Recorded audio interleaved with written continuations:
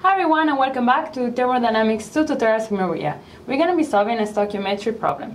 We have fuel oil that is burned with 50% of excess air, and the combustion characteristics of the fuel are similar to C12H26. We are asked to find the air-fuel ratio, to find the molar mass analysis of the products, and the dew point temperature of the product. A combustion process is a chemical reaction where fuel is oxidized, most of the time by air, and is going to release a big amount of energy. Air is composed of oxygen, nitrogen, argon, and other gases, but to make it simple for the analysis, we're going to say that air is going to be composed of 21% of oxygen and 79% of nitrogen. If we write this, we know it's going to be 0.21 kilomole of oxygen plus 0.79 kilomole of nitrogen. And if we divide everything by 0.21, we're going to find that for each kilomole of oxygen that we use, we're going to need 3.76 kilomole of nitrogen, and that's going to give us 4.26 kilomole of air. Now, if we write our combustion reaction, we're going to have C12H26 plus oxygen, this is the air, and the products of combustions are CO2 plus water plus oxygen plus nitrogen. We need to find the values so we can write the equations for each of the components. So for C we have 12 that are in the reactants, that's it. Here we're going to have YC, and that's it. Then for the H, for the hydrogen, we're going to have 26 here. We're going to have 2x, and that's it. So here we can find that x is equal to 30. Now we can write for oxygen, for O, so we're going to have 2A. Here we're going to have equals to 2y plus x plus 2z. Okay, now we can write for nitrogen. So here we're going to have 326A is going to be equals to W. In this case we took nitrogen, so we don't have to multiply by 2 because anyways they're going to cancel out. We can see here that we have 4 equations and we have 5 unknown. So we won't be able to solve it by hand, and when we do combustion analysis we can assume that the excess oxygen is 0. So only for the analysis we're going to say that Z it's 0. So by doing that, we're going to find that A is going to be equals to 2y, so 2 times 12 plus x, so 13, plus 0, because it's 0, divided by 2. We're going to find the value of A of 18.5. And then for W, it's going to be 3.76 times 18.5, which is going to be 69.56. So now we found the combustion reaction when using theoretical air, and now we are told that 50% excess air is used for the combustion. So 50% excess air is going to be 100 plus 50% excess, so it's going to be 150% of the theoretical air. That means that the theoretical air that we found that we're going to oxidize here, we're going to need 1.5 of that. Now we're going to be able to solve for 4 unknown because we're going to have our 4 equation. So let's go and find for carbon, so that's going to be 12 equals to y. For H is going to be 26 equals to 2x, so x is going to be 13. So this one didn't change from before.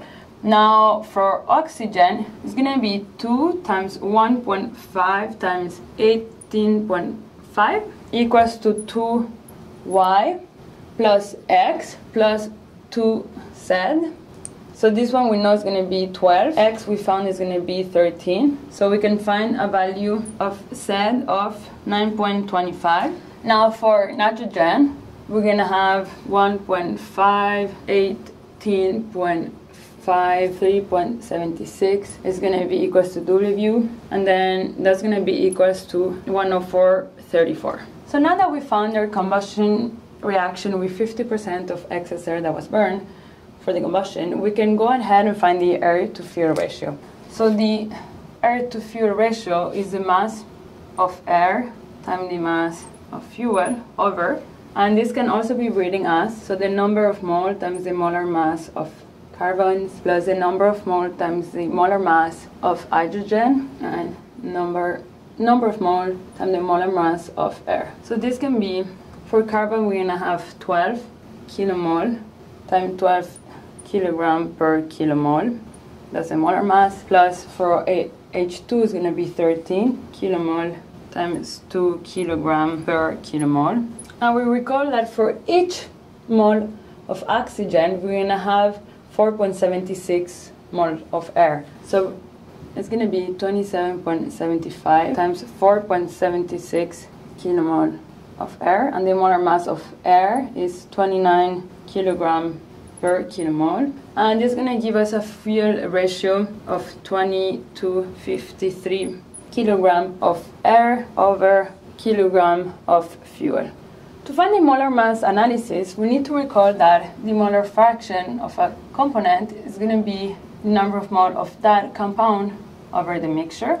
And the number of mole of the mixture is just the sum of all the products. In this case, it's going to be 12 plus 13 plus 9.25 plus 104.34, and that's going to give us 138.59 kilomole. Now we can just say that the molar fraction of CO2 is going to be equals to 12 over 138.59. That's going to be equals to 0.0866. Now for water, that's going to be 13 over 138.59. That's going to be equal to 0.0938. Just going to keep going here. So the mole fraction of oxygen is going to be equals to 9.25 over 138.59.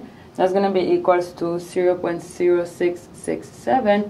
And for nitrogen, it's going to be 104.34, 138.59. That's going to be equals to 0.753. Now we have to find the dew point temperature of the product. And what it means is the temperature at which the water vapor of the product is going to start condensating as the products are going to cool down. So we first need to find the pressure vapor of the product, and that's going to be equals to the mole fraction of vapor times the pressure of the product. This is going to be at atmospheric pressure, and that's going to be the Y of H2O. So that's going to be equals to 0.0938 times 101.3 kilopascal, and that's going to give us a pressure of 9.50 kilopascal. And now we can find the dew point temperature. It's going to be equal to the temperature of the saturated at 9.50 kilopascal, and that's going to be equal to 45 degrees Celsius.